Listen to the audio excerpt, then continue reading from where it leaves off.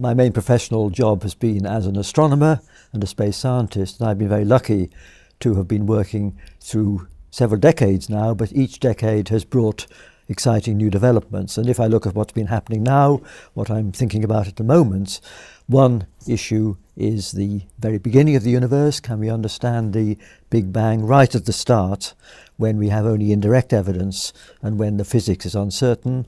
And in particular, can we understand how much bigger physical reality is than the part we can actually observe? We can observe a huge volume, many, many galaxies, out to 13 billion light years from us, but there's no reason to think that that's all of physical reality, any more than if you're in the middle of the ocean, you don't think that the horizon you see around you is the end of the ocean. And we want to know how much further reality extends than the domain we can see.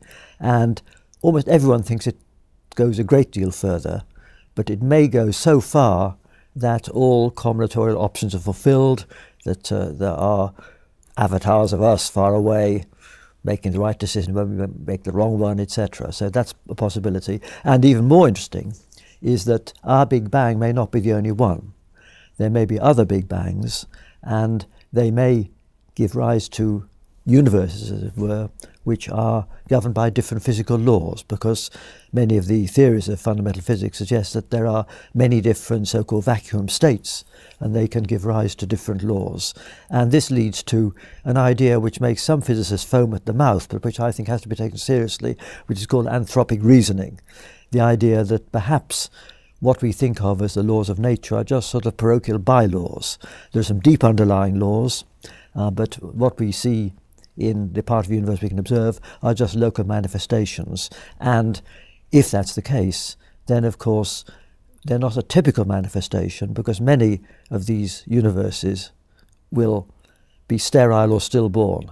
They will not allow complex phenomena to happen, no stars, no chemistry, no life. And we're in one that does allow these complexities. And to try and put on a firm footing, I think, is a big challenge for the next 50 years. I won't live to see that done. I like to quote a dialogue after a talk which I gave in a panel discussion with Andre Linde. And we were asked at the end, how much would you bet on this multiverse story being correct? And I said, on the scale, would you bet your goldfish or your dog or your life? I was nearly at the dog level. And Andre Linde, who's a real pioneer of this subject, who spent 25 years developing an idea called eternal inflation, he said he'd almost bet his life on this. And then when being told this, the great theorist Steven Weinberg said he'd happily bet Martin Rees's dog and Andre Linde's life.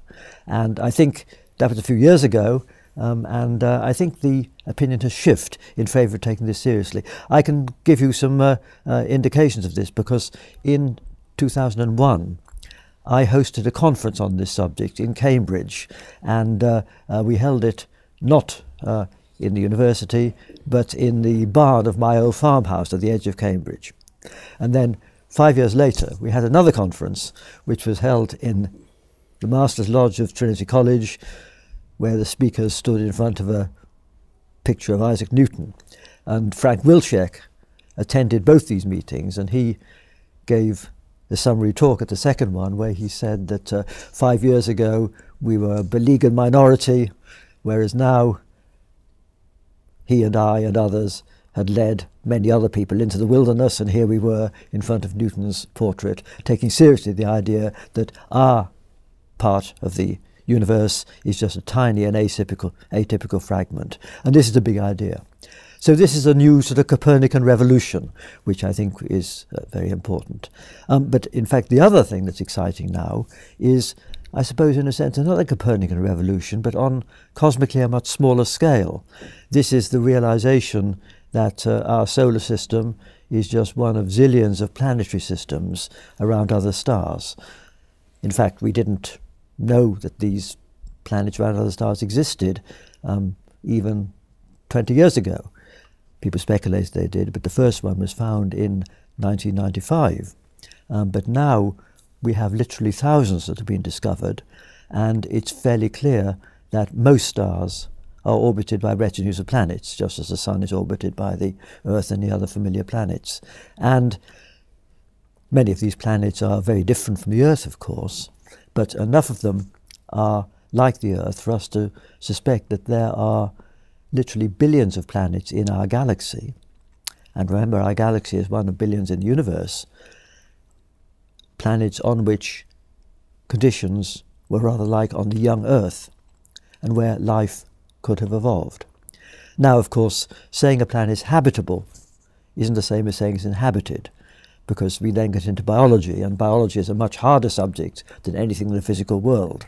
And even if we understand a planet, and we know that it's got a geology like the young Earth, etc., we don't know how life gets started. In fact, we don't even understand how life got started on Earth. We understand Darwinian evolution from simple life to complex life, but what we don't understand is the transition from just complicated chemistry to the first replicating, metabolizing structures that we call alive. But the good news is that this subject, which was relegated to the, as it were, too difficult box by most scientists, serious people didn't work on it except as a hobby, it now attracts the attention of serious people.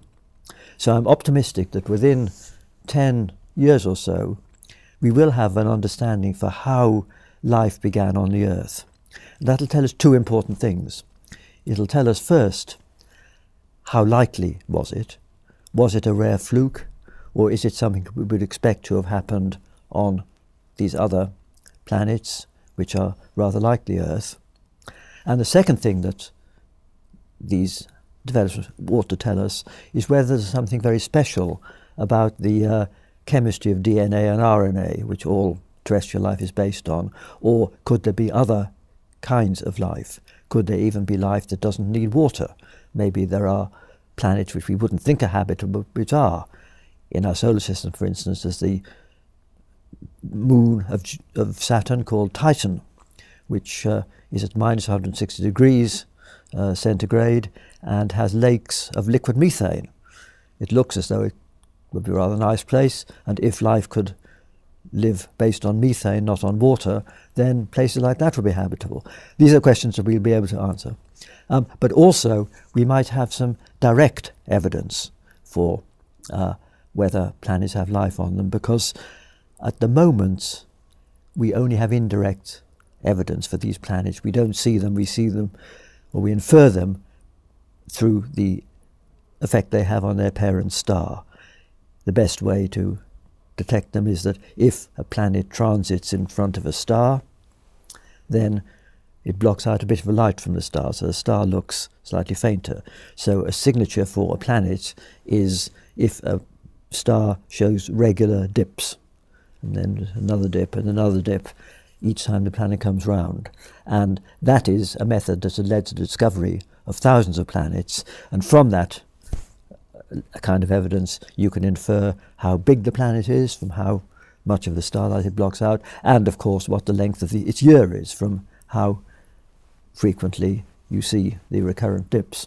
So we have that kind of evidence, but of course we'd really like to observe these planets directly and not just see their shadows, as it were.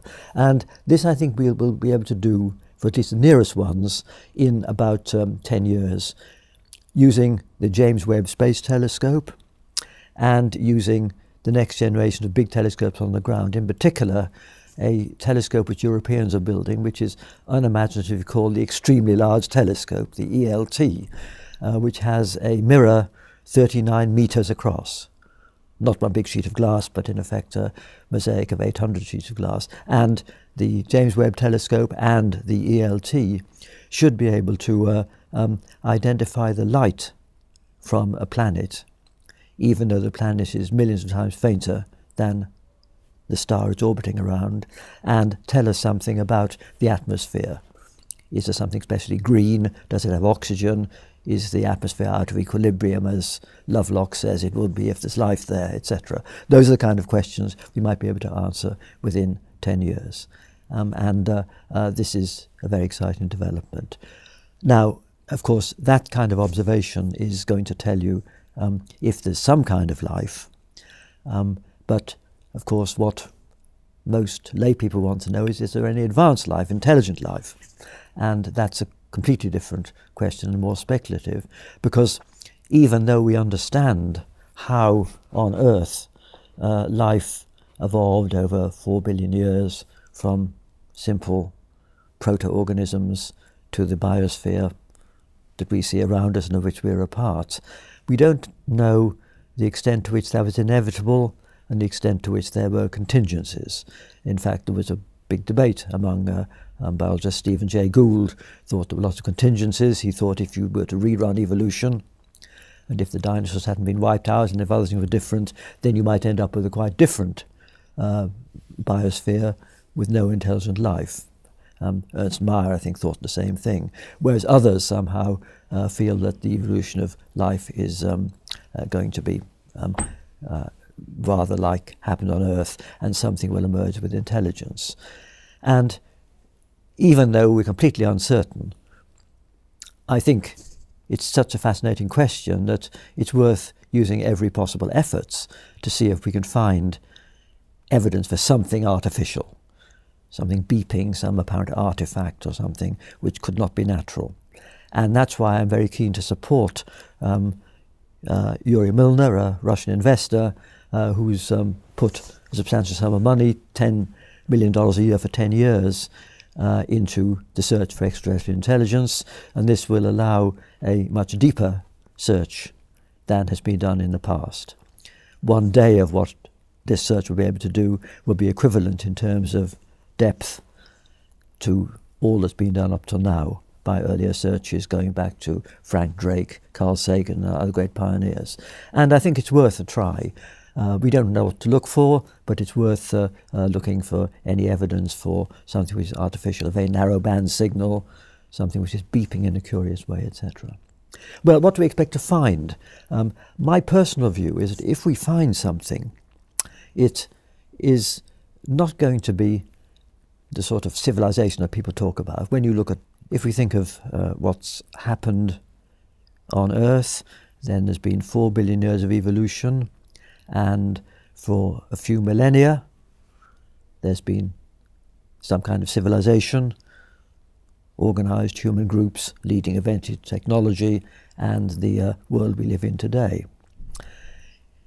If we extrapolate, then of course the extrapolation we get depends on whether we listen to someone like Ray Kurzweil or someone more conservative. But I think even though the rate of progress is uncertain, the direction of travel is pretty well agreed, and it's almost certainly going to be towards a post-human world where our intelligences will be surpassed by something which will either be genetically engineered from us, or more likely is going to be some sort of artificial, some electronic device which has not all human capabilities, but has robotic abilities and intelligence. And some people say that will happen within a century, others say it will happen within a few hundred years. And even if it takes a few hundred years, that of course is a tiny instant compared to the past history of our Earth. And more important, it's a tiny instant compared to the long-range future, because there are billions of years ahead for our solar system, maybe even more for the universe. And so the way I look at it is this, that if you imagine a time chart for what's happened on the Earth, there's been 4 billion years when there'd been no manifestations of any technology, then a few millennia of gradually expanding technology generated by human beings. But then, after that, maybe billions of years more, when the dominant technology, the dominant non-natural things will be entirely inorganic. That therefore means the following. If we were to detect some other planet on which life had taken a course rather similar to what's happened here on Earth, it's unlikely that its development there would be sufficiently synchronized with the development here that we would catch it when it's in those few millennia when we got technology which is controlled by organic beings like us. If it's lagging behind what's happened on Earth, then of course we'll see no evidence for anything artificial. On the other hand, if it's ahead, then what we will detect, if we detect any evidence that that civilization existed, will be something which is mechanical, which was machines. And those machines maybe will not be on a planet because they may not want gravity, they don't want water, etc. So they may be in space. So I think if the Euromiller program detects anything, then it's likely to be some artifact which is created by some long dead civilization. And it's unlikely, therefore, that it be any kind of coded message intended for us, but it might be something which we could clearly see was not something which emerged naturally, and that would in itself be very exciting. To expand in a bit more detail about what's going to happen here on Earth that might lead to this takeover by posthumans in some form, it leads to another fascinating question, which is the future for spaceflight and manned spaceflight. Another of the things I've been fascinated by since when I was young. I remember reading about Neil Armstrong and all that, and thinking at that time that it would only be 10 more years before there were human footsteps on Mars. But of course we know that what happened was that the Apollo program was fueled by superpower rivalry, and when the Americans had beaten the Russians to the moon, they cut back expenditure. NASA during the Apollo program was spending more than 4% of the US federal budget. It's now down to 0.6%. So it'd have to be a real step change if they would ever go back and do something that trumped what the Apollo program had done. And of course, what we've seen in the last 40 years has been humans just going around in low Earth orbit, but huge developments in miniaturization and in robotic probes. Think of the pictures we had sent back from Pluto just last year before last, from NASA's New Horizon. Pluto is 10,000 times further away than the Moon is, and we had these very clear pictures of it. And what was remarkable about those pictures was that they were based on 1990s technology, because the space probe had taken 10 years to get to Pluto, and of course the design has to be frozen several years before launch. And if we think how smartphones have evolved in the last 10 or 15 years, one knows how much better we can do now in sending miniaturized probes throughout the solar system. And that's what we do for science. But I still hope that people will go, but I think they will go not in the style of NASA astronauts. They will go more in the kind of mode being envisaged by Elon Musk's SpaceX and these other private pioneers. They'll be adventurers prepared to accept high risks. NASA's manned program is so expensive because it was so risk-averse. The shuttles failed twice in nearly 140 launches. Each of those failures was a big national trauma because it had been sold as something which was safe and routine.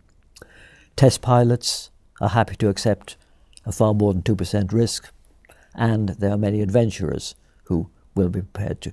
People like the guy who fell supersonically from high altitude balloon, and there's a British adventurer called Ranulph Fiennes, who at the age of 70 dragged a sledge across the Antarctic in winter. The people like that, and they're the kind of people who will be the first colonizers on Mars. I think that's the way it will go. I don't think Elon Musk is realistic when he imagines sending people 100 at a time for a normal life, because Mars is going to be far less clement than living at the South Pole, and not many people want to do that. So I don't think there'll be many ordinary people who want to go, but there will be some crazy pioneers who will want to go, even if they have one-way tickets. And the reason that's important is the following, that I suspect that we are going to want to control here on Earth by regulation the application of genetic modification and of cyborg techniques on grounds of ethics and of prudence. And this links with another topic I want to come to later, which is the risks of new technology. But if we imagine these guys living as pioneers on Mars, they're out of range of any terrestrial regulation, and moreover they've got a far higher incentive to modify themselves or their descendants to adapt to this very alien and hostile environment.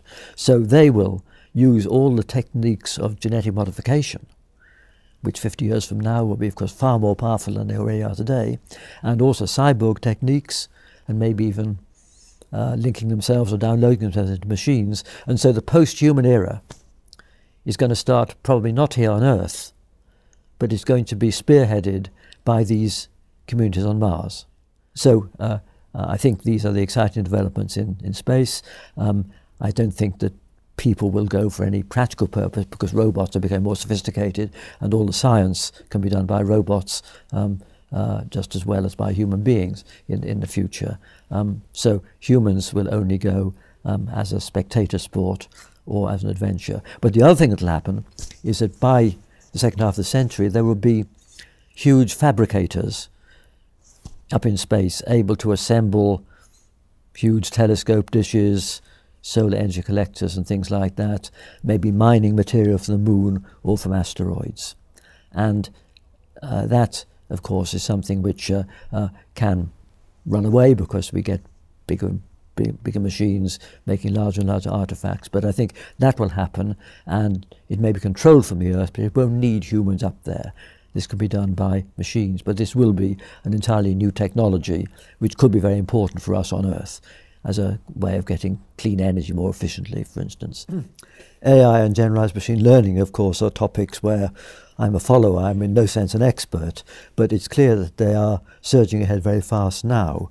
Some of the key ideas actually developed in the 1980s and 90s from a guy called Jeff Hinton, but they've only been realizable because of the greater processing power of modern computers, because the learning which is done by these methods requires analyzing a huge amount of data. I mean, for instance, the Google translation algorithms, which are very effective now, they are now done not by feeding in detailed information, but by letting the machine read not only millions but even billions of pages of documents. And they use European Union, EU documents. They never get bored, so they read those in different languages, and eventually they work out for themselves the syntax of different languages. And the machines learn by crunching huge amounts of data, many books and pages, and they learn to recognize cats and dogs by looking at literally millions of pictures, and they can identify natural kinds like cats and dogs without being told. So they can learn for themselves without being programmed. And that's, of course, the big difference between the DeepMind computer, which played Go last year and beat the world champion, and the IBM Deep Blue computer, which 20 years earlier had beaten Kasparov, the world chess champion. The chess-playing computer was programmed in detail by experts, whereas the Go-playing computer was not. It learnt itself by watching many games, analysing many games and playing against itself, and eventually managed to make moves which puzzled even expert players, but proved to be excellent moves. And now a computer is able to play poker very well, and that's again is something which it learns itself. So there is this important development in generalized machine learning which enables the machines to actually learn without being programmed in detail. And this is an important breakthrough, and I think we should rightly acclaim it. And I think we can expect very rapid progress, because people sometimes say, well, if you look at the history of AI, there have been these false dawns. There was one in the 1960s, and then there was another one in the 1990s, and now there's another one. But this time it is different, and the reason it is different is that it's got above the threshold when there's commercial interests and lots of money being thrown at it. In the past, it was just done by a few academics. And I know in this country the field was completely killed off because a scientist called James Lighthill wrote a report saying it would never work, and that stopped all the funding because it depended on small amounts of academic funding. Whereas now it's clear that there are lots of major commercial sponsors for AI, and this means it's not going to die and is going to develop fast. So I think this time it is different, and I'm fortunate to have got to know some of the people in this field. I'm not an expert, particularly the people at Google DeepMind, which is a company based in London, and they are very keen to interact with academia and also blur the boundary between academia and commercial work in two respects. First, they try to publish as much as they can in the open literature. They've had papers in Nature, for instance, reporting on some of their breakthroughs, like the Go playing computer, and they also encourage the young people who work there to publish. Obviously, there's some things which are commercially confidential, but they try to be as open as possible. The other feature of some of these groups doing AI is that they realize that things are developing so fast that it's not premature to think about the need for regulation and perhaps for sort of guided, responsible innovation to make sure that things don't go badly wrong. And in this respect, they're rather like biology, because the people who work on gene editing and all that, they've accepted for a long time that you need to have some kind of regulations and try and enforce it. And so the people in AI feel we have to think about the same thing and try and ensure that the programs don't get loose in the Internet of Things or something like that, and also to try and think about the order in which we would like things to happen. If you think about future risks, it depends on whether A happened before B or A happens after B, and you want to try and ensure that things are done in the best order. Of course, it's going to be hard to enforce this when there are many commercial pressures involved, but so far there has been a very interesting dialogue between those in academia and those in the commercial world, and that's not just on the ethics but also on the science, because the other interest is what's sort of exemplified best by Dan Dennett, for instance, which is the nature of artificial intelligence and the extent to which it is like human intelligence and the extent to which consciousness is part of it. And this is, of course, a classic philosophical problem.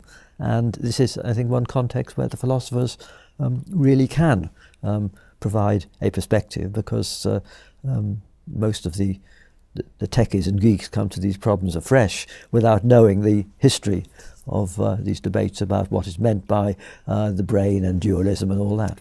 I think that not only do the AI people need to engage with those concerned with safety and ensuring that the regulation is appropriate, but also there are clearly deep philosophical questions about what are the limits of AI, what will change if we have quantum computers, and to what extent are these going to be conscious beings, because clearly they will have more and more human capabilities, and this raises the philosophical question of is consciousness an emergent property of any sufficiently complicated system, or is it something which is special to the kind of wet hardware in our skulls and the fact that we are linked to a body?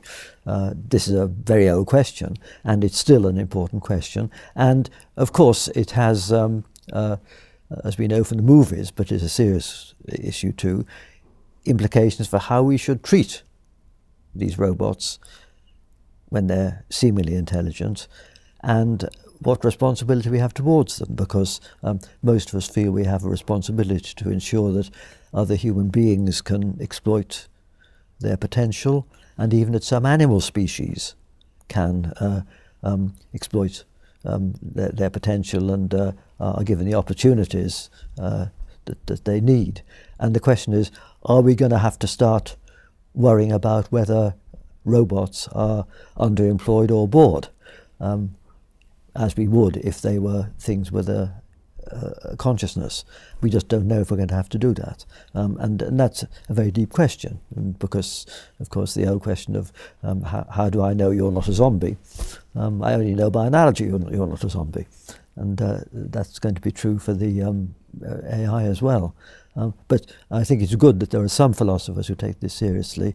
Dan Dennett is one. Another, actually, is my colleague Hugh Price in Cambridge, who's a philosopher of science, but he's also taken interest, and that's why we are starting up in Cambridge as an outgrowth of our Centre for Existential Risks, a new centre for the future of intelligence, which is going to try and address questions of artificial intelligence and also real brain science as well, from a philosophical and an ethical perspective. So I think there are some people, indeed some people who carry a trade union card as philosophers, who are starting to take this seriously, rather than those who have a purely humanistic background.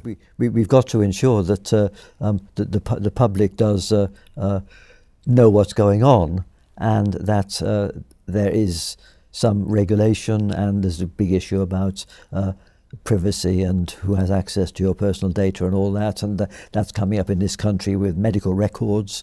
Can they be anonymized adequately? I mean, maybe Ross Anderson talks about this, and you've probably heard him on the subject, and this is a very serious issue in this country and elsewhere. So we do have to address these issues. But turning to the risks, I think we've got this new centre in Cambridge, and we're really trying to do something which is not done sufficiently. I mean, there are huge numbers of people thinking about conventional risks like carcinogens in food, low radiation doses and that sort of thing, whereas these high consequence, low probability risks which are coming upon us because of technological advances and because of the greater interconnectedness of our world are not being studied that much. And that's why I and a few other people felt we should try and do a bit towards this, because even if we can only reduce the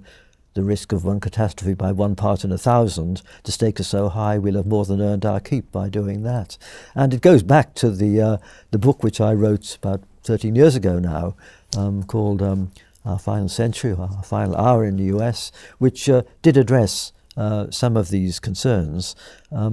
And there were really two types of concerns that I addressed. One was the collective effect that we are having as a species because of the heavier footprint we are making on the planet, because the more of us, more demanding of resources, and we are causing changes to the atmosphere, the climate and all that, and there's a risk of environmental tipping points, as it were. That's one thing. That is fairly well appreciated now, although it's underacted upon still, for obvious reasons, because the issues are long-term and diffuse, and politicians focus on what is local and immediate. But there's a second class of threats, which I think was the most distinctive thing I highlighted in that book, and which is, I think, stood the test of time quite well, which is that we are getting more vulnerable because the world is more interconnected, and small groups or even individuals are more empowered by technology. So, as I put it, the global village will have its village idiots, and they will now have a global range. And this is because they are empowered by technology. We see this in cyber attacks, which can be done by just one geek, but they can have an international effect, and this is getting more serious. We're all aware of that. And there will be other threats as artificial intelligence gets more powerful and more diffuse. When we have the Internet of Things, we'll all be far more vulnerable, and there'll be an arms race between those who are trying to prevent these sorts of attacks and those who are ever more ingenious in doing them. So that's one threat, AI and cyber. But there's also the bio issue, and here I find it very scary. I'm not a biologist, but talking to them, I'm very scared because of the very rapid developments, and because the techniques that are needed are small scale and dual use, available in many university labs, many industrial labs. It's not like making a nuclear weapon, which needs large and conspicuous special purpose facilities. So this does worry me. And some people say, well, these techniques are more powerful, but we just need more regulation. They quote the example of the famous conference in Asilomar in the 1970s, when the leaders in molecular biology got together to discuss the then new techniques of recombinant DNA. and they discussed whether some types of experiments on which they should impose a moratorium, whether some things they should be careful about doing, etc. And they came to an agreement, and they were, if anything, overcautious, but they managed to enforce what guidelines they thought were appropriate. And there have been similar groups convened by academies, the Royal Society, the National Academy of Sciences, etc., involving some of the same people like David Baltimore, who were involved in the older Silmar Conference, to try and address the risks from CRISPR-Cas9 and those new techniques, and also another new technique called gain of function, where people have shown that you can make the influenza virus, for instance, more virulent or more transmissible. Such experiments were done in Wisconsin and in Holland in 2012, and the US federal government stopped funding them in 2014 because they seemed potentially dangerous. So these new techniques, gain of function and CRISPR-Cas9, clearly are powerful, and they have downsides both ethically and prudential, and therefore everyone agrees they need regulation. But the difference between the present state and the older Silmar Conference in the 1970s is that now the community doing these experiments is far more global, and also there are far more commercial pressures.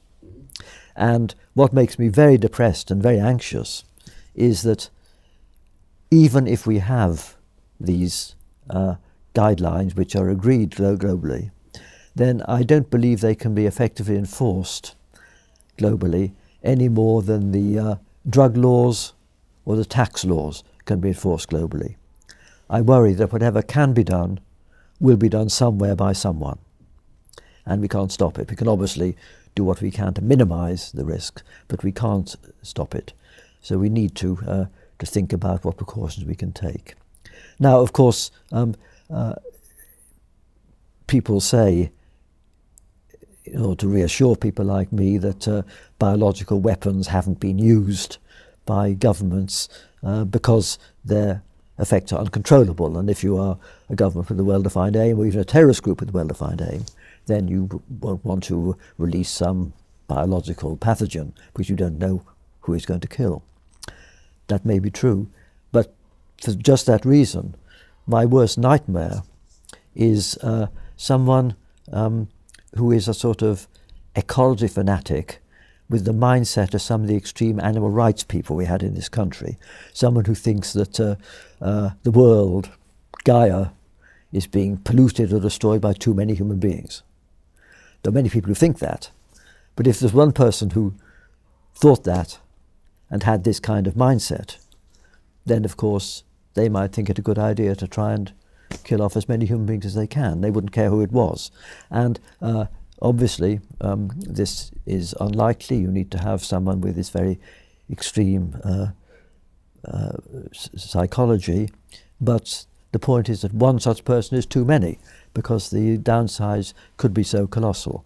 And I think that is number one on my list of not entirely unrealistic scares. If we look further ahead, then of course we have to ask how far these techniques will go in allowing you to design new species, etc. And that's why I think groups like we have in Cambridge are well set up to use our convening power to get some of the world's best biologists together to try and brainstorm and see if they can figure out where the boundary is between what is pure science fiction and what might actually happen.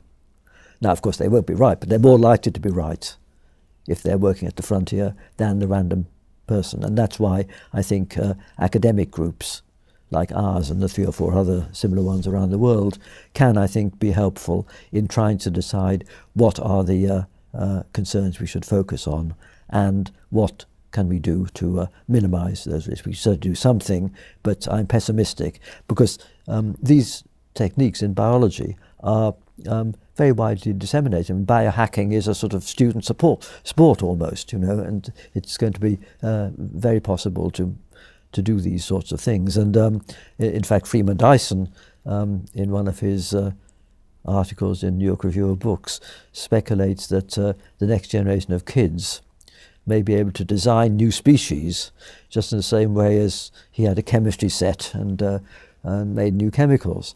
Now, I hope that is science fiction, but if that weren't, then of course it may be curtains for us all, because you can't, if you try and mess up the ecology, then that could be dangerous. And indeed, even in the quite short term, there are issues being discussed related to these gene modification techniques called gene drive, where it's possible to affect the fertility of a particular species and wipe out a species. This has been used in a seemingly benign way to try and kill off the mosquito species that carries the Zika virus. And if that works, that's fine. But then people are saying, well, this should be used to kill the grey squirrels in England, which are dominating the brown squirrels, but everyone likes much better.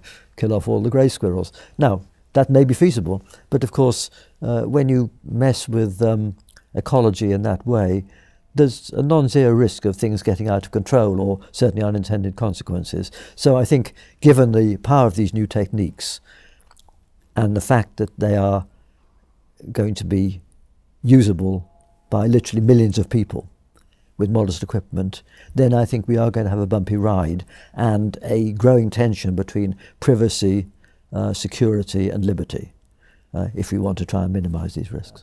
I think these are serious worries, and despite the exciting developments, I do worry about how we are going to cope with these new developments. And also, I worry that society is fragile as well as being interconnected. And let me give you another example of this.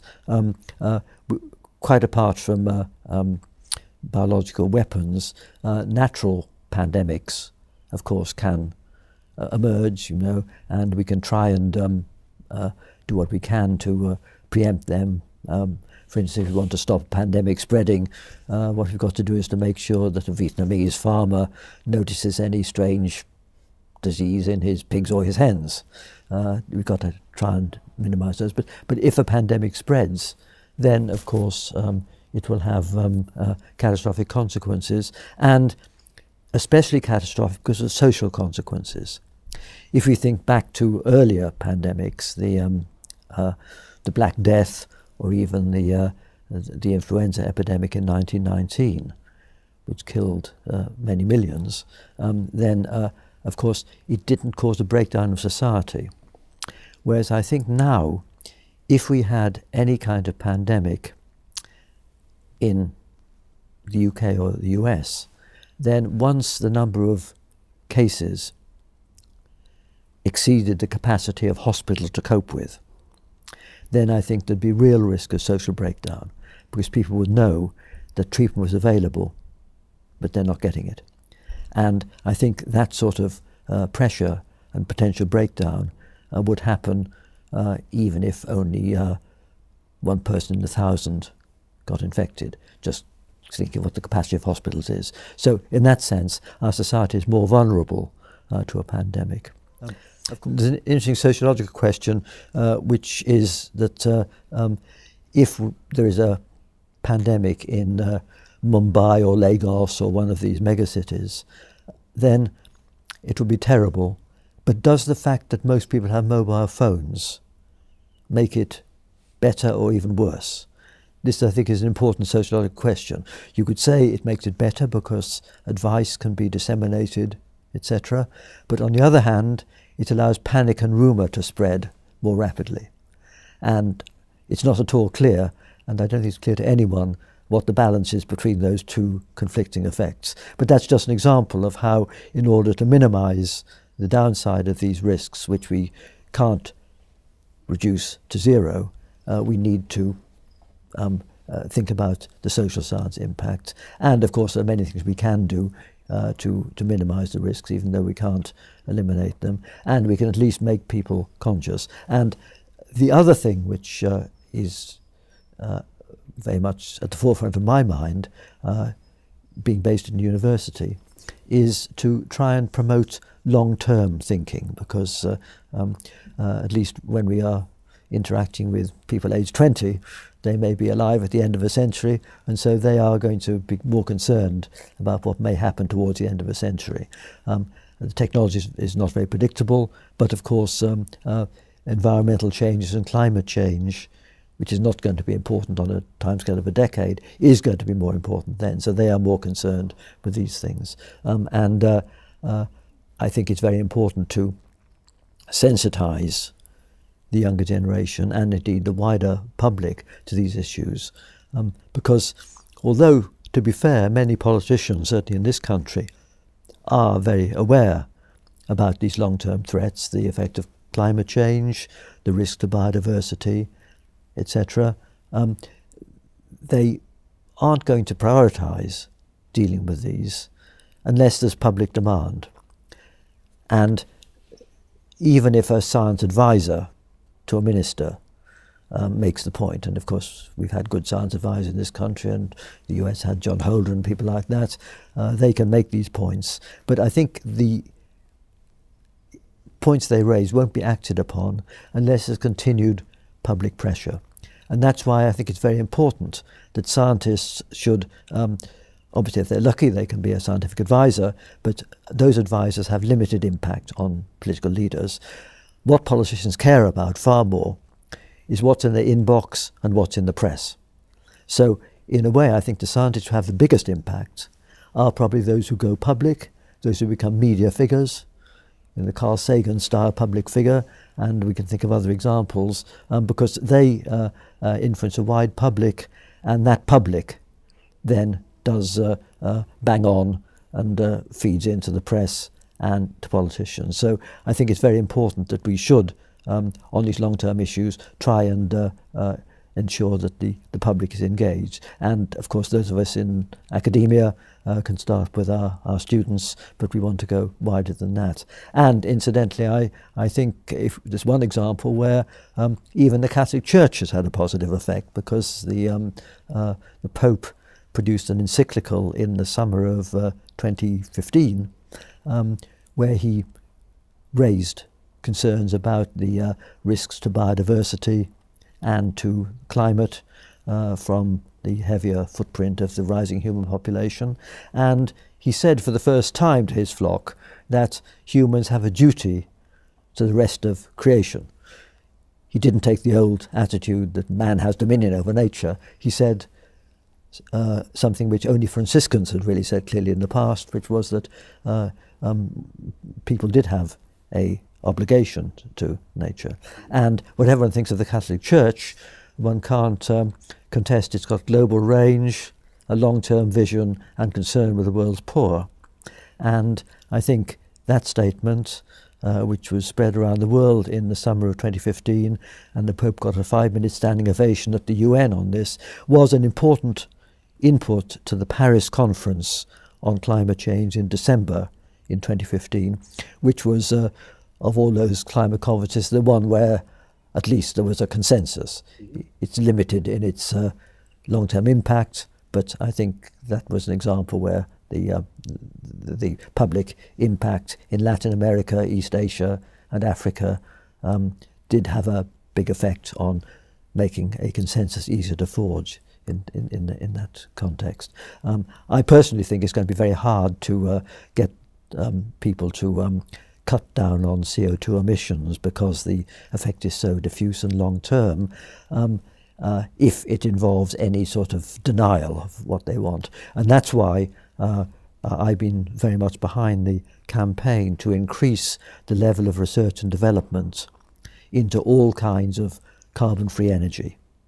And another outcome of the Paris conference, led actually initiated by a British group, but led then by America and India together, was to persuade more than 20 countries to double their level of R&D into research, into all kinds of clean energy generation, and into the ancillary technologies of batteries and DC grids and things like that. And the motive for that is that this is exciting. It's hard to think of a more inspiring goal for young engineers than to provide clean, cheap energy for the developing world. But also, the more we do the research, and this is going to be now funded at a higher level by governments, and also, incidentally, Bill Gates and a group of private philanthropists, they joined and they said they will spend more on this. If this succeeds, it will speed up the availability of clean, non-carbon energy generation at an economical price, because as things develop, the costs come down, and the sooner the costs come down, the more realistic it will be for Indians, who clearly need to have more electric power so that they don't depend on stoves burning wood and dung, easier for them to leapfrog directed clean energy and not build coal-fired power stations. So I think the most feasible way to deal with climate change and CO2 in the long run is to accelerate as much as possible the development of carbon-free energy, so that it comes down in costs and everyone will choose to prefer it when it is as cheap as fossil fuels. And we can't predict, of course, which future technology will come up, which will surprise us just as much as the iPhone did in the past. We can't predict either which will be taken up, because there are, of course, cases where technologies allow things to happen, but there's no demand. I mean, to take an example, supersonic airliners. 50 years ago, some people might have thought that we'd all be flying supersonically, whereas we're flying more or less the same way as we were 50 years ago, for reasons we can understand. There was no economic pressure for supersonic flight. And so there are examples, and of course manned spaceflight's another example where governments funded in the past but don't now. So it's not the case that all technologies are developed, but some are, and some are developed and run away at a huge rate. And those who control those runaway technologies are in a very powerful position, and how we're going to cope with that is something which is a big challenge for all of us.